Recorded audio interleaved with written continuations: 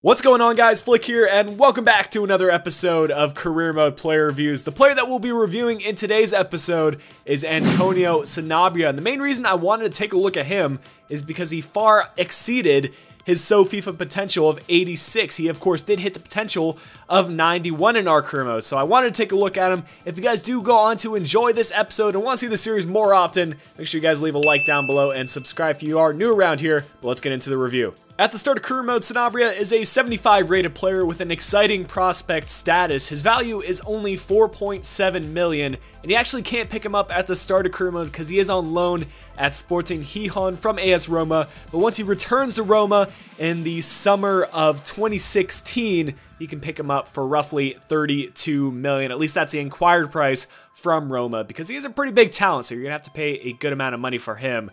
Take a look at his player information now. He is 5'11" as a striker, does have medium work rates, right-footed, 4-star weak foot, and 3-star skill moves on him.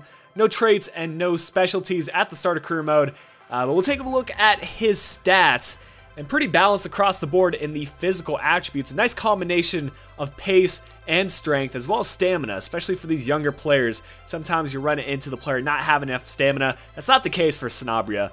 His ball control and dribbling is also excellent for a 75 rated player, 81 ball control and 76 dribbling, and his finishing is top class at 80. Let's jump into the goals and highlights, and I'll talk a little bit more about his pros and cons.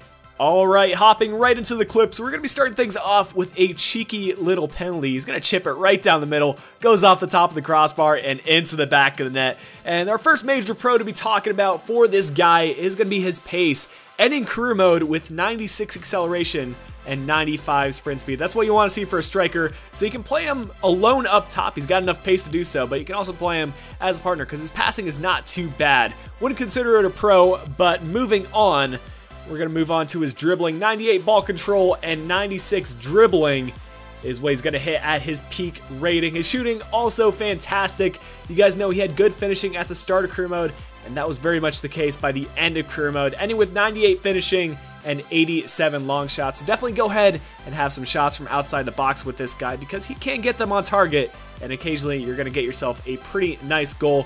The final pro to be talking about is going to be his strength and heading accuracy. 86 strength and 89 heading accuracy means he's a pretty good threat inside the box. So if you do want to send in some crosses, I would definitely have a go with this guy. He's got the strength to hold off the defender. He's got the heading accuracy. So if he does get his head on it, it's probably going to be on target. Couple of cons to consider are his skill moves at 3-star and the curve at 71. So I wouldn't really go with those finesse shots from outside the box.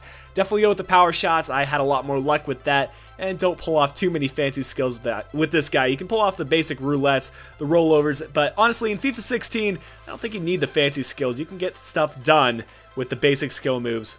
By the time he hits 30 years old, Sanabria reaches a 91 overall rating and a value of 51.5 million. If you guys have had experience using this guy in the most recent update or the most recent patch of players, then go ahead and comment down below, because I'm curious if he reached a similar rating for you guys. I expected him to be about 86 rated, but he just kept on growing, and he might just be one of those players that, depending on the save, he's going to exceed his potential. But moving on to his specialties, he picks up a plethora of specialties. The poacher, speedster, dribbler, distance shooter, acrobat, clinical finisher, and complete forward specialties. And moving on to the stats, they are just incredible. Completely dark green in the physical stats, which I don't think I've seen thus far in FIFA 16, so that is just awesome to see. And then the technical side, he's got the ball control, he's got the dribbling, the finishing, basically the stats that you're looking for as a striker. Couple of things bring him down. The curve is a little bit low. The skill moves, I'd wish it was 4 stars. Otherwise, I think I would give this guy the complete 10 out of 10 rating. But talking about the rating, I'm going to end up giving him a 9.7, docking him down for the 3-star skills. And I really wish he did have higher curve, because I like to use finesse shots, especially in FIFA 16, so I'd like to see that a little bit higher. But guys, that's going to bring an end to today's review. Hope you have enjoyed it, and if you did, make sure to leave a like rating down below. Subscribe if you are new around here, and until next time, this has been Flick. I'll be talking to you guys again soon.